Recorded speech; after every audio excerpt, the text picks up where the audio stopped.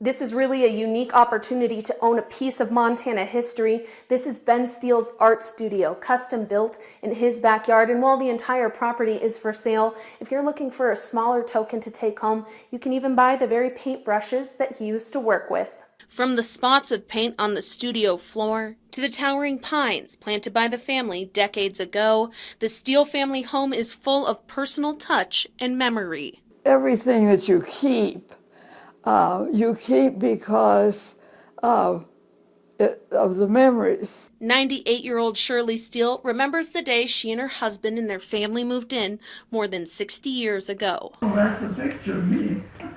While the house itself has a story to tell, the family inside left a legacy in the world of Montana art, and Ben Steele's story is part of American history. And he always thought art and artists, that it was like a big mystery. It was magic, and he never dreamed of being an artist growing up. Steele, originally from Roundup, joined the Army Air Corps in World War II and survived the Bataan Death March and 3.5 years in a Japanese POW camp.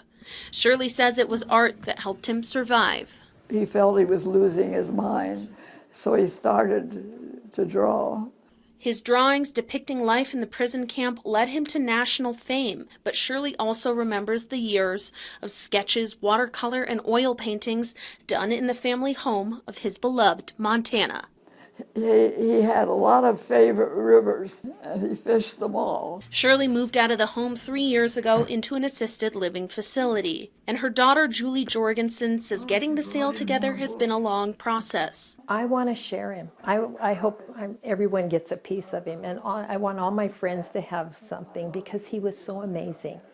And I'm willing to share as much as I can. Most of Steele's paintings are held by family, private and museum collections, and in a new art museum opening on the University of Montana campus.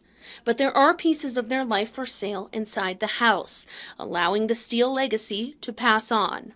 It's not the actual thing, but it's the memories connected with it. In Billings, Jackie Coffin, MTN News.